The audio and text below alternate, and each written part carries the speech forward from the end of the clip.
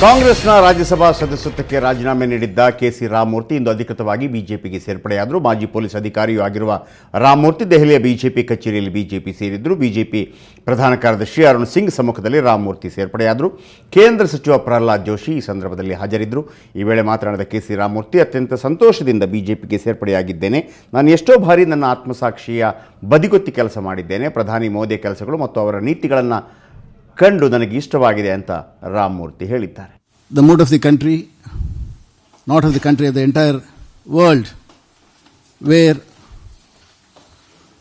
the policies and programs of respected Honorable Prime Minister has been so appreciative, so productive, and there's a lot of accolades to the entire the people of India themselves are feeling proud. Earlier we never had somebody whom we can tell is our leader.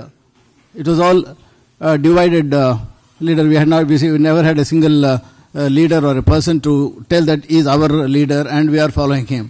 Now the entire world is looking at us, looking at Shri Modi ji, and I am extremely happy and proud that I can be part of that development system.